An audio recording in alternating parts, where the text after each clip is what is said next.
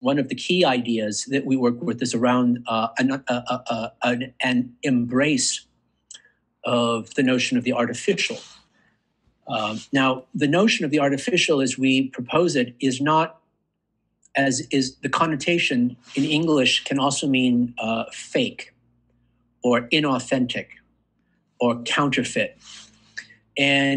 But it can also mean, and this is more the way we mean it, something that is deliberately composed, that was made on purpose, that was structured. And so this image, which is also from Japan, and you're probably familiar with it, it's quite clear that there was an artificial intervention here in the forest such that would make these trees, not a photoshopped image, make these trees grow in this radial pattern. We can detect the artificiality of this.